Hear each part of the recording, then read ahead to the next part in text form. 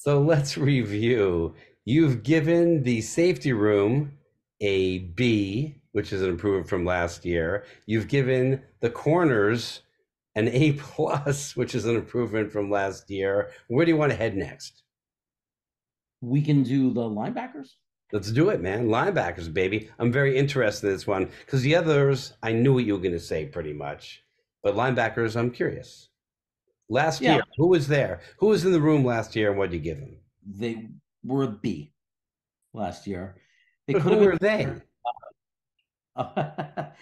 Our guys, CJ Mosley, Quincy Williams, who you used to refer to as the bad of the two brothers. um, and of course, we had Quan Alexander. And then we had some depth with Jamie Sherwood. He didn't play a lot. He was coming back from an Achilles, but he did get some reps and showed very nicely. And I think they were a B room. I think that they could have been better. I think part of the issue is just Quincy Williams is more of a project. He gets better every year. We first found him; he was literally off the garbage heap. I mean, he had no team. We picked him up as a freebie, right? Like just off waivers without an NFL job. Then he got better in that first year, and then really started to come out last year, but still making some mistakes. There's still some. You're seeing some of the reasons why other teams had given up, but I also see a lot of potential in him. Like he could be really great, and I think we're starting to see some like the longer he's on this team, the longer he's receiving good quality coaching, the better he's getting. But I can't say last year he didn't drag them down a bit because Mosley, who a lot of people want to put down, I don't know what they're on. He's the quarterback of the defense. He's super smart. He makes tons of tackles. He made that Uh, one penalty, and I think people got down on him. yeah, yeah. I you know what?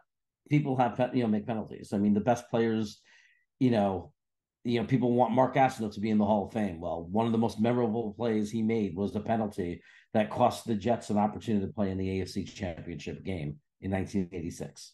So penalties happen, but that doesn't take away from the fact that for the other 16 games plus the other three quarters of that game, he's our quarterback of the defense, and what a defense it is. What about the other players? Well, you have Quan Alexander, who's gone now. He was okay. I thought Quan Alexander was pretty good. Yeah, he was fine. He filled the role. He cost us nothing, very cheap, filled the role. He wasn't great. He wasn't exceptional, but he's another guy that was just free that we just were able to take for nothing. It cost us no capital. He didn't cost us a lot of money, and he filled a role. And that's so important on a football team to be able to find guys that don't cost high draft capital and don't cost a lot of money towards the salary cap. I mean, every team has money that they can buy some expensive free agents, and every team has first and second round picks. It's the teams that are able to fill roles, and he did that very well. He's gone now. It doesn't make the defense bleed or anything. We'll be fine. But he was a decent player, and he helped us be a B room when I give the B for last year. He's definitely part of that. So who's in the room this year? So this year we're looking at a return of Quincy Williams, who I expect to be even better because he's showing progression and growth. Yeah, literally weeks by weeks, month by month. And CJ Mosley doesn't look like he lost a step. I think he's playing mostly with his intelligence now. Most of the value he brings is his instinct and his knowledge and the way he calls the defense. And then very excited to see more playing time for Jamie Sherwood, who did excellent in the few opportunities he got last year, looking great in camp. He's had a very good camp. Very excited about Jamie Sherwood. I actually think he's going to be a step up from Quan Alexander. Anybody else in the room that matters in the grade?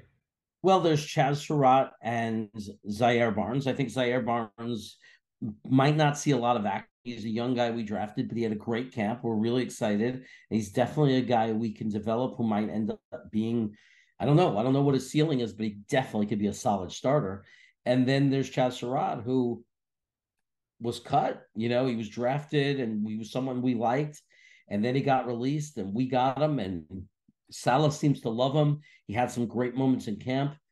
And we'll see if he survives and stays on the squad. He has so far after the cuts. but we don't know what the actual 53 will be. This could go on for another week of shuffling guys, but for right now, he's safe and on the roster. So a B still?